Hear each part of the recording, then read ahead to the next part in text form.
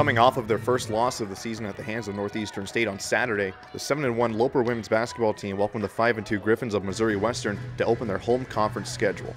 The Griffons recently dropped out of the top 25 after a loss to Pittsburgh State last Thursday, but they still received votes in the poll this week.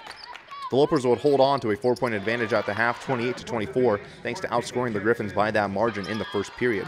After the half, the Lopers would go on to outscore Missouri Western by 13 in the third quarter to solidify their advantage and would never look back as they cruised to a 76-54 bounce-back victory.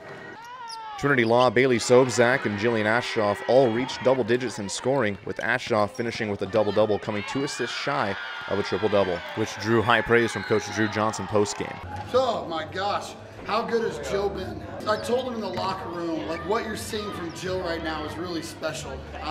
Like 2-1, almost 3-1 assist to turnover ratio, 16 points, 12 rebounds, 8 assists, flirts with another triple-double against a team that's, one of the top teams in the league. And so proud of how hard she battled, proud of what she does every night.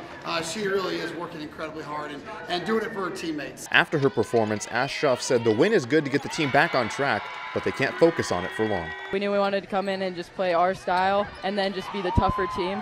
And I think we did that. This is a huge win. They're receiving votes. We have another huge one on Saturday, so we kind of have to enjoy this for a second, but then lock into the next one for sure. The Lopers improved to 8-1 and will host the 7-1 Bearcats of Northwest Missouri on Saturday. Tip-off is set for 2 p.m. at the Health and Sports Center on Saturday afternoon.